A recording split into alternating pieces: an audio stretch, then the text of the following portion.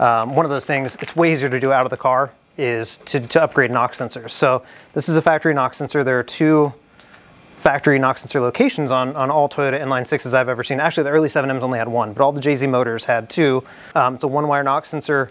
These are called a resonant style knock sensor, meaning they kind of ring at 1 frequency.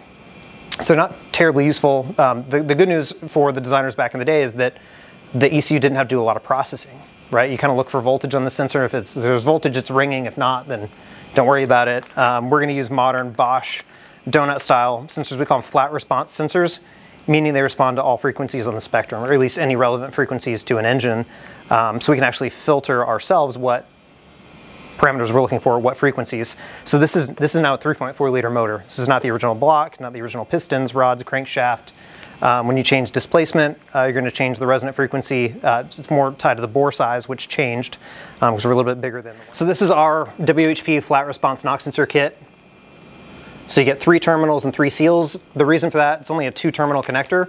We just give you 1 in case you screw up or you lose it or drop it, right? So we give you an extra, just throw it in the toolbox to have a spare. The sensor, this is a mounting stud we machine or have machined to our specs. It's made out of titanium, not because it has any benefits, it's just really cool and it's not going to corrode. So I'm going to open this up and show you how to install it. The instructions are right here. There's a QR code. Torque specs are on the back in case you lose them. You can also hit the QR code and it'll pull up the torque specs. It is 11 foot-pounds for these. The reason that's so critical is because it's basically a microphone. It's attached to your engine. I'm actually, speaking of critical, I'm actually going to take all the paint off this mounting surface because I don't want anything between that knock sensor and the engine. So I'm actually going to take a couple angles here and just kind of scrape off all that paint so you got good metal on metal contact.